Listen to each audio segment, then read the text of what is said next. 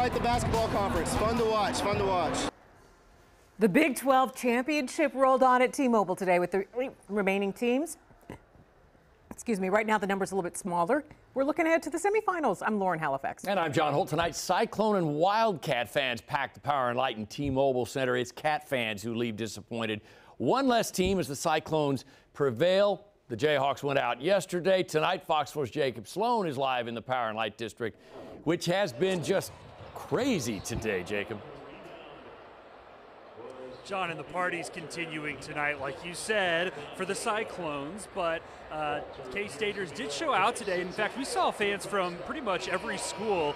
Even some KU fans were here cheering on their fellow Big 12 teams. But I'll tell you, most of the fans we saw were from north of the Missouri border.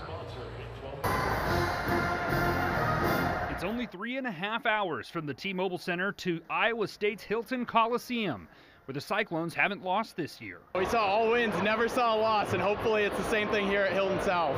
You heard that right. Cyclone fans call T-Mobile Center Hilton South.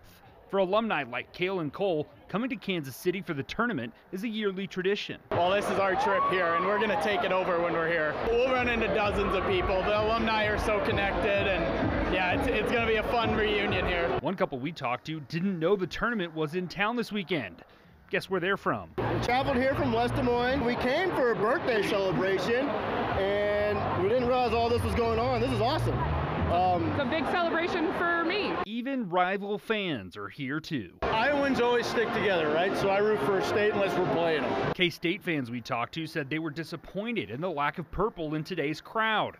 As for others, they weren't concerned. You know what? Everyone's got to have a contingent, but we're always there. When it comes to the Big 12, it comes through EMAW. That phrase, EMAW, a Kansas State abbreviation for every man a Wildcat, may not be true about this crowd.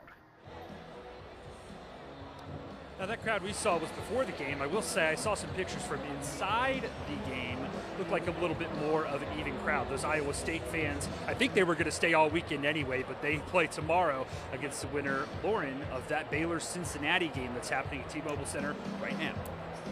We wish them the best. Jacob Sloan at Power and Light, thank you.